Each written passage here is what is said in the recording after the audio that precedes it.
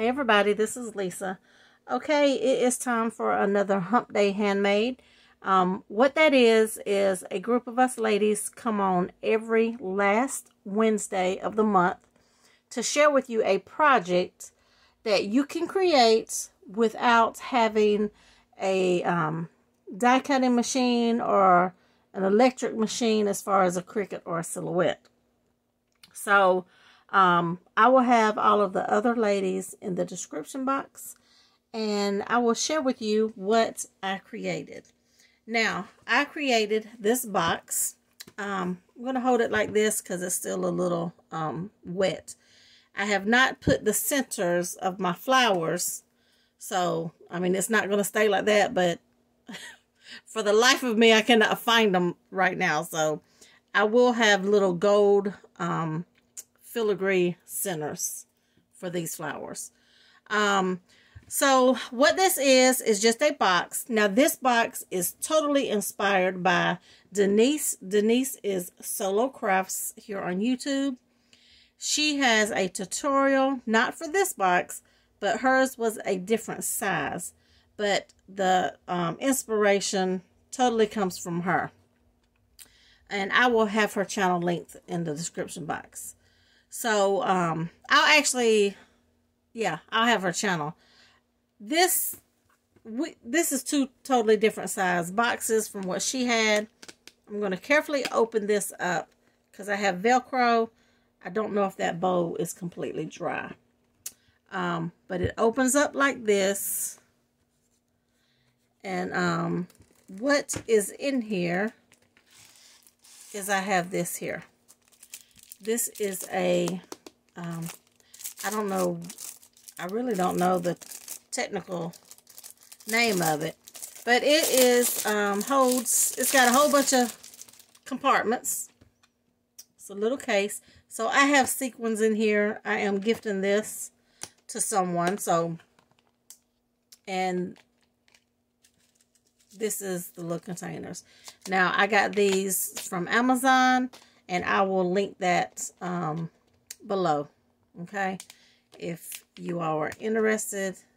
I mean, you don't have to put sequins. I mean, you could put anything. Little cabochons, resin pieces, bling, anything. But it's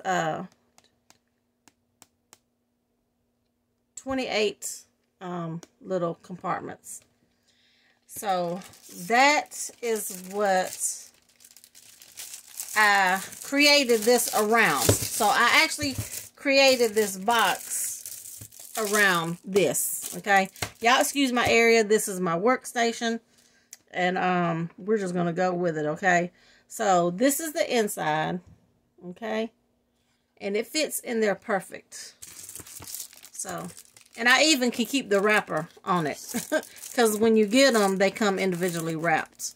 And I think you get 6 in a pack. So you get 6 of those in a pack for like 12 bucks, I think.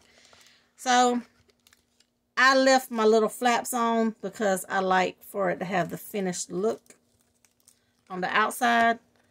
And then you just close it up like this. You can use magnets or Velcro. Of course, I always forget to put my magnets before I do my layering pieces. And that is it. And I will finish these flowers up. And I just layered it all the way around except for the bottom. And I'm trying to be careful because I don't know how much of this is totally dry. And I layered the top. It can stand. You know, you do it sideways. Or you can just lay it down. So I am going to give you the measurements for this box.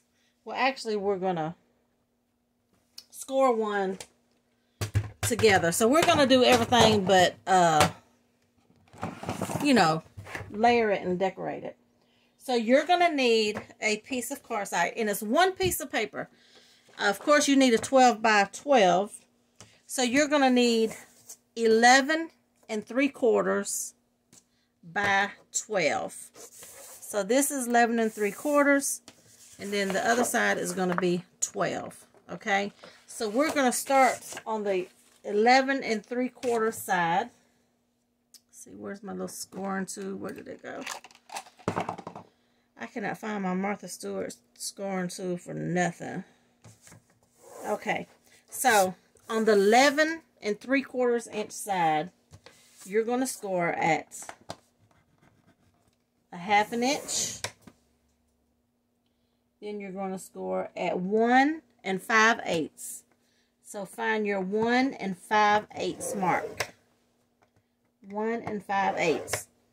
Then you're going to score at 6 1/8.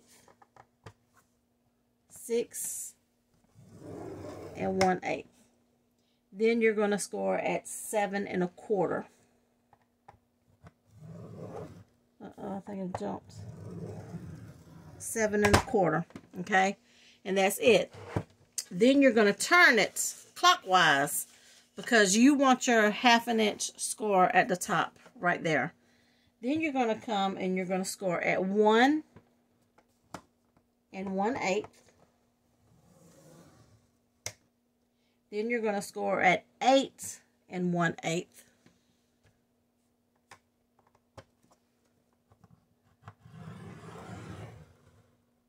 And 9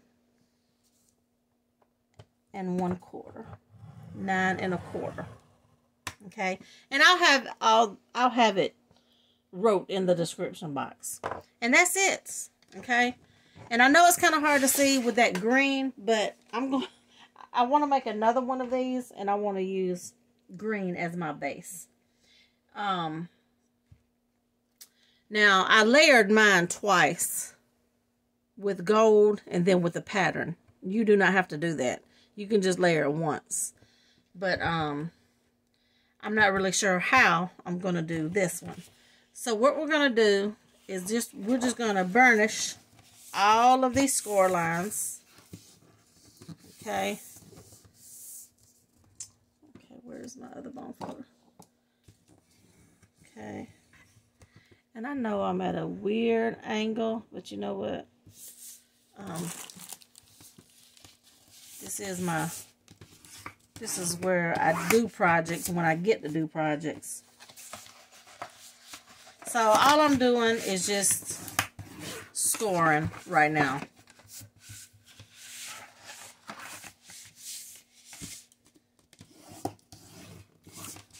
All of the score lines.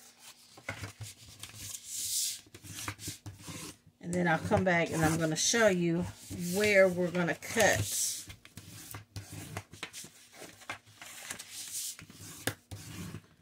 Okay, so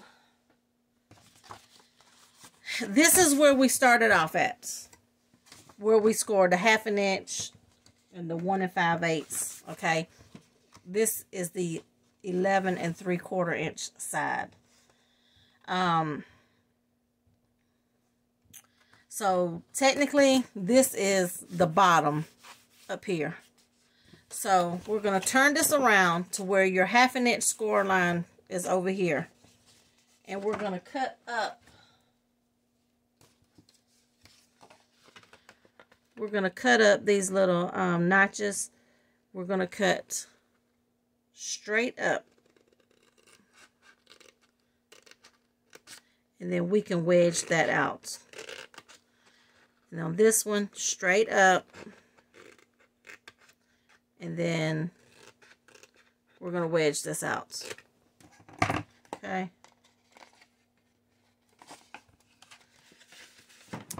And then we're going to do the same thing to this one.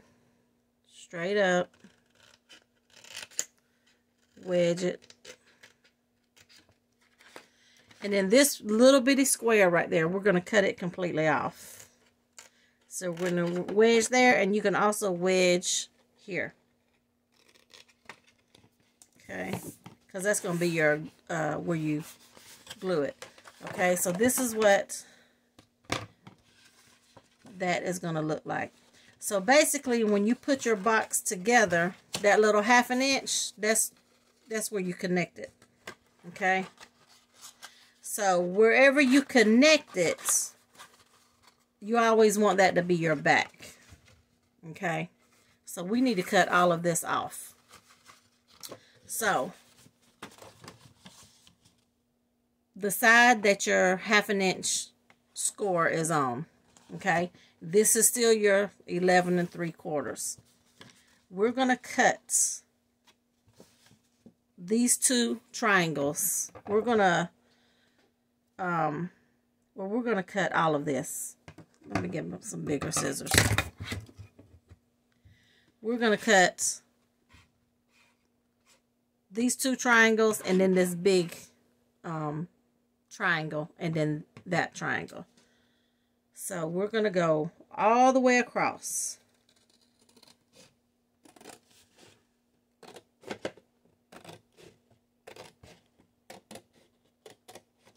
Okay. And then on this one, we're going to cut straight up. And then I'm going to show it to you so you can see what you have. Okay. So that's what you're going to have. Okay. So this is going to be your flap that goes over. This is upside down. When I'm holding this, this is upside down. Okay. Now we're going to cut straight up this line. And then we're going to wedge it. Then we're going to cut straight up this one. And then we're going to wedge it in. Okay.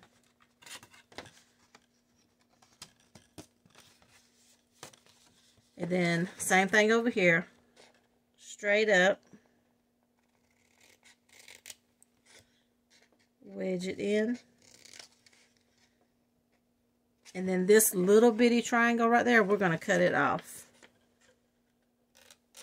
So you can wedge it on both sides.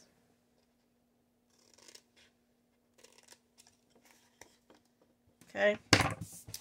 So I'm going to turn it back around because that is your top. So when you put it together,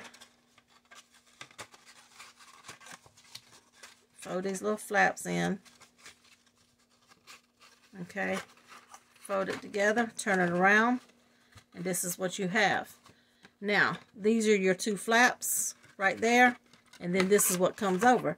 So this right here, instead of trying to hold these down, go in and cut that off, we're just going to fold that and glue it.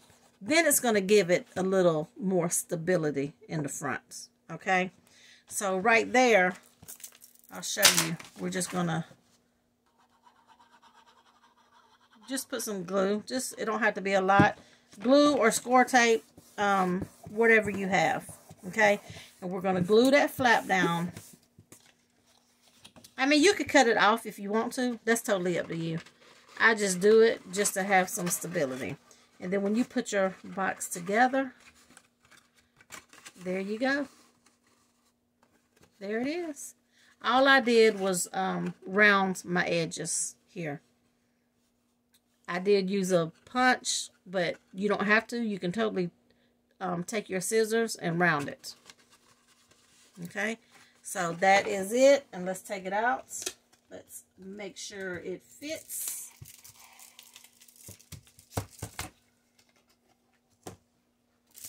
Okay, now I'm not going to glue it because I like to layer my pieces before I put it together. But I'm just gonna show you how that fits right down in there. Just like that. See? Perfect. So I do have the link to these in the description box if you are interested in anything like this. I got the clear ones. They do have like a multi-color where the little insides are different colors, like red, yellow, blue, like the rainbow color. So they do have, you know, just plain clear or the colored ones. And I'm pretty sure they may have different sizes. I think this may have been the smallest one, but I think they got some bigger ones. But for the link that's in the description box, this box tutorial will house this perfect. So, And then you just, hey, just go to town and decorate it however you want to. It's all about having fun and just whatever you want to do. You can embellish it as much or as less as you want to. But I love it. You can even go as far as putting some feet on the bottom. You could get a hole punch and go in here and punch a little hole. And then you can hang a dangle. Or you can hang a dangle here. It's totally up to you. But that is my box that I created to house my sequins that I'll be gifting. So I thank you all for watching. Make sure you go check out the other ladies. And I will see you in the next video. Thanks for watching.